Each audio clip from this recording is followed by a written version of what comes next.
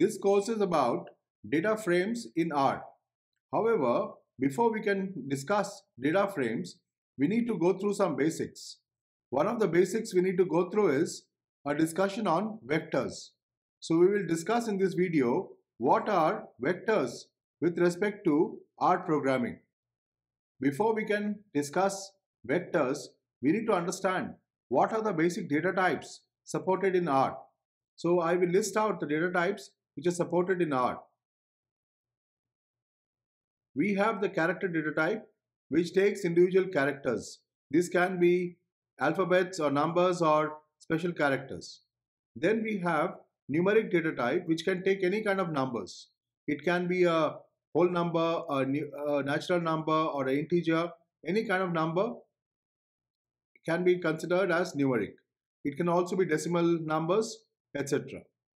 Then we have a specific kind of numeric data type, that is integers, which only takes integers. Then we have a data type called complex, which takes complex numbers.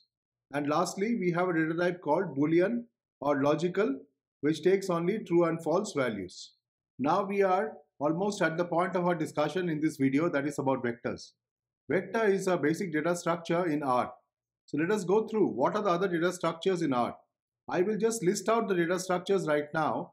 During the course, we will discuss them in slight amount of details, but we will discuss one of them, that is data frames, in much more details. So the first data structure we have in R is vectors. Then we have lists. Then we have matrix, data frames, and factors. So what are vectors with respect to R programming? Vectors are data structures in R which contains elements of the same data type. Now you will see that later vectors are different from lists, basically because vectors can contain only one data type, whereas lists can contain multiple data types.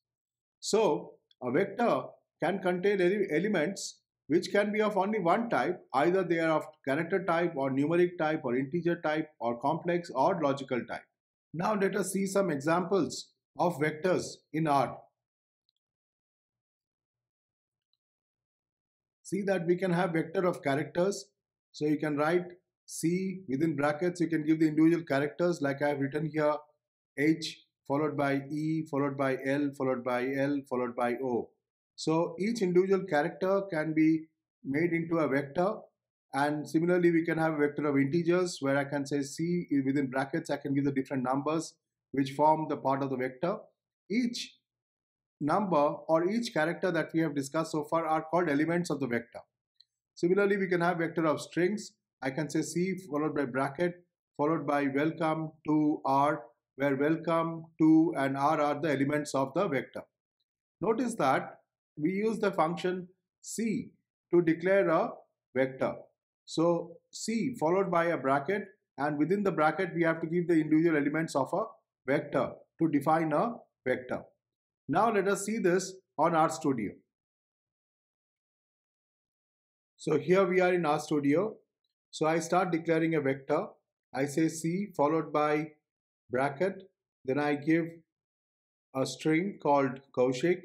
Then I give another string called Anuj. Then I give another string called Amarendra, followed by a comma. Then I give Deepshri, comma, Anita, comma, Arindam. So I have made a vector of strings, and this vector contains 6 elements. Now I make another vector, and here I am giving some numbers. So 34, 34, 36, then 53, 57, and 61. So this is now a vector of numbers or integers. I will create another vector. So this contains some slightly larger numbers. So you can see that we are able to create a vector, and we have incidentally kept 6 elements in each of the vectors, but that is not necessary. The vector can have any number of elements, and each vector can be of different number of elements. It will soon become clear why I am doing it like this, because we will be using this for further discussion in this video.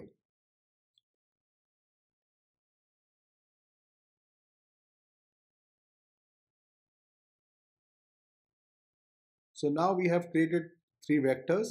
Let us run this code to see what happens. So I take my first vector that I declared and I run it. You see that the vector is got created and the vector has got 6 elements.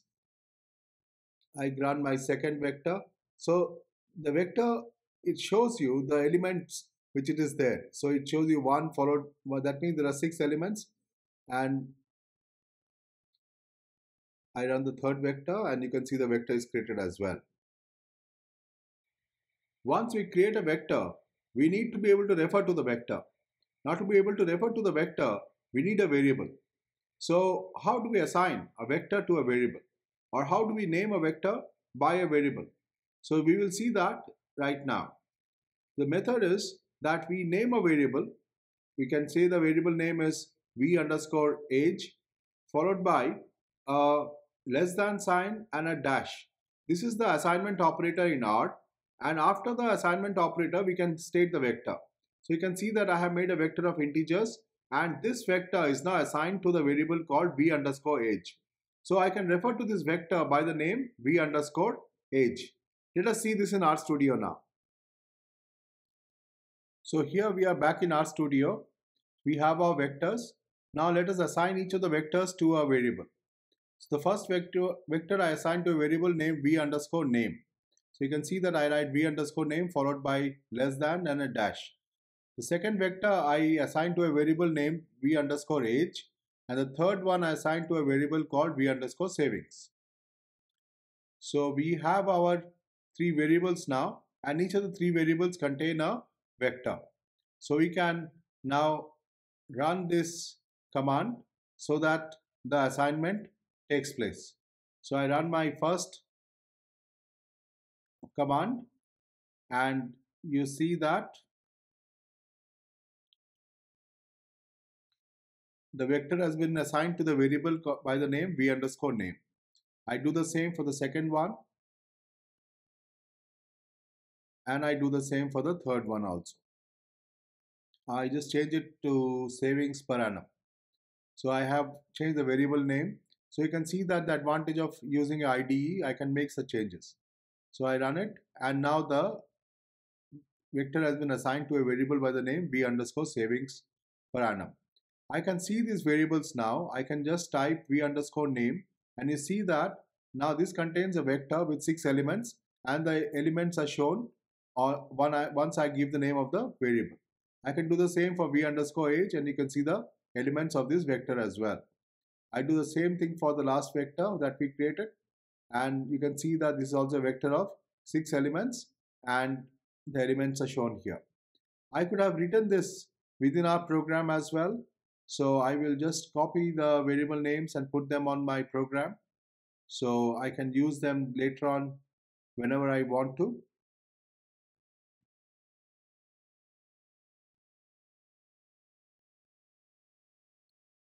So we have the 3 variable names. So I can see the vectors by just running all of these 3 together as well. I know that I can run part of the code in one shot. So I just run it, and you can see that the vectors are created. Once we have our vector, we can check the data type of the vector. We know that the vector can take elements of only one data type. So the vector should essentially have only one data type, and that type can be checked by using the command typeof. So we can type typeof and within brackets give the name of the vector, and it should tell me what type of vector this is. So let us see this in RStudio. So we are back in RStudio. Let us just copy the variable names once again so that we can find the type, and then I say typeof and within brackets give the variable name. I do the same for the other two variables also. I say type of followed by bracket and then close the bracket. Now let's run these commands to see what are the type of these variables. So I say type of v underscore name. You see that it's a character type vector. Then I say type of v underscore age, and you see that it's a double. Notice that the output is also a vector of one element. So this is also double.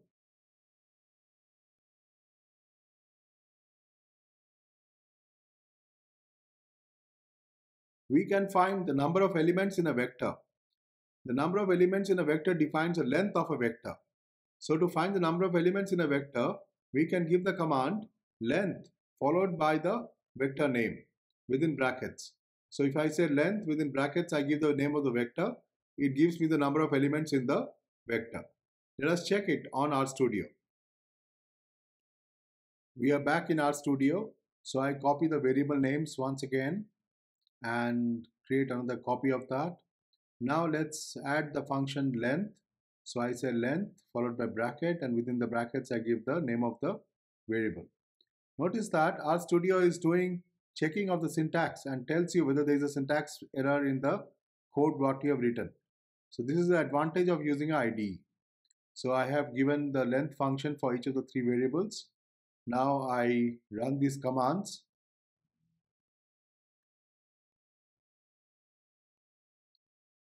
Notice that all the three variables have got 6 elements, so it says the length is 6. Now let's make another variable. Let's call it v underscore dummy and create this as a vector of some integers. I will give some arbitrary integers.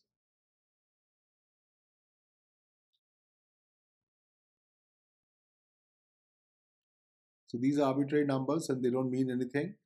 So I'm just creating a vector. So now my vector is ready. Let us see the length of this vector. So I say length, and within the brackets I give v underscore dummy. So and I run this.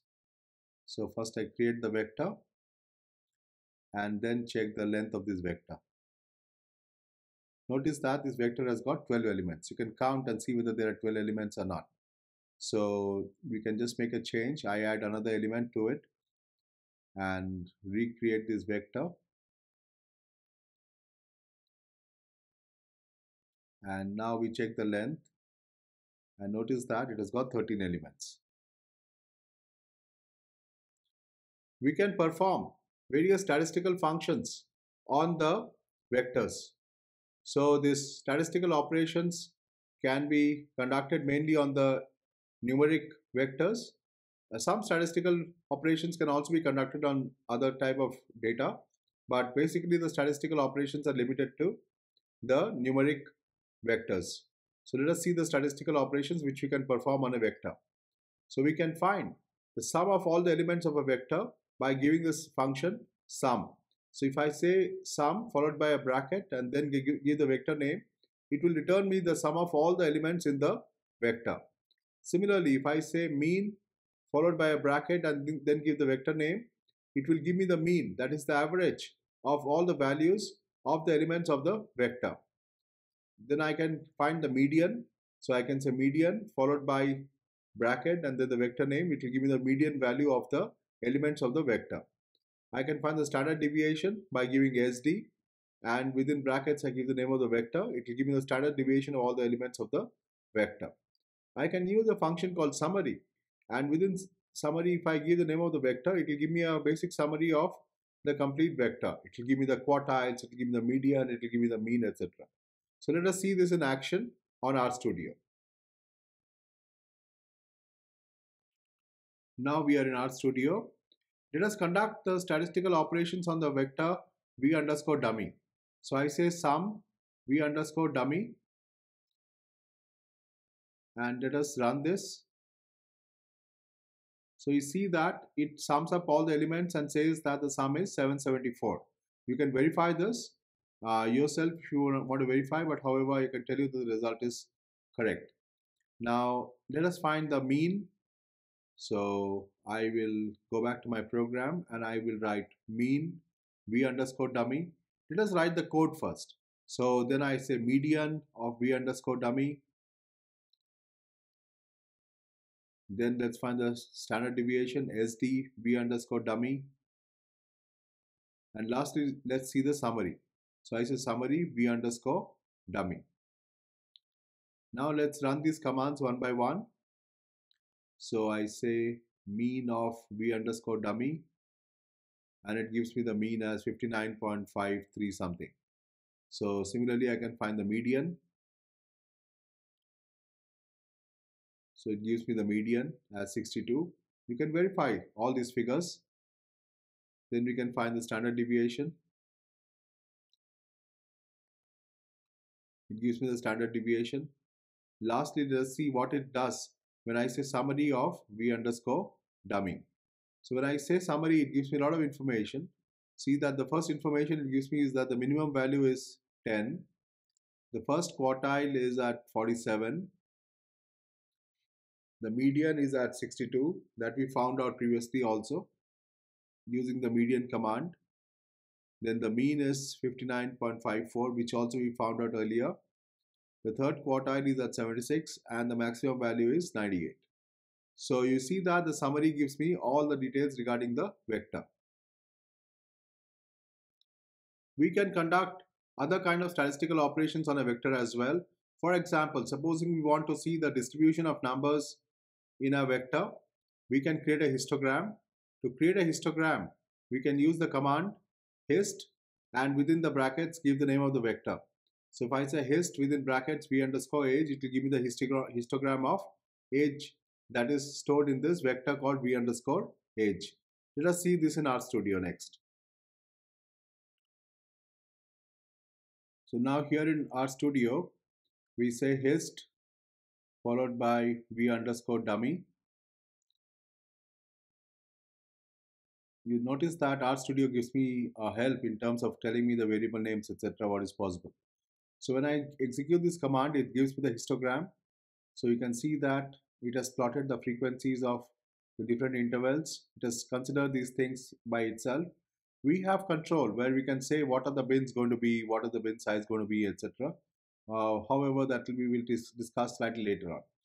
So you've seen that the histogram is created and it shows the different values and the frequencies, and we can do many more operations.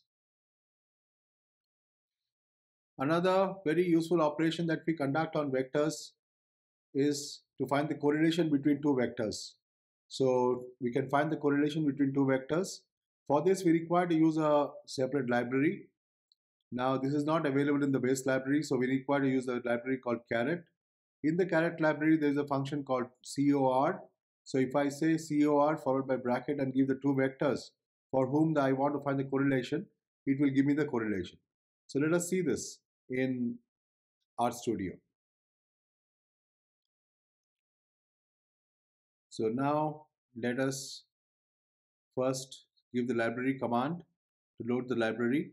So I say library caret, and then in the library caret we have the COR function. So I say COR followed by the two vectors. I will give v underscore age and v underscore savings per annum. So there we have the command. Now let's run them. First I will load the library. So I say load the library. So it has loaded whatever is required to be loaded. And then I give the correlation command. So I execute this command. And notice that it has given me a correlation number, which is a negative number. So it's a negative correlation between these two variables.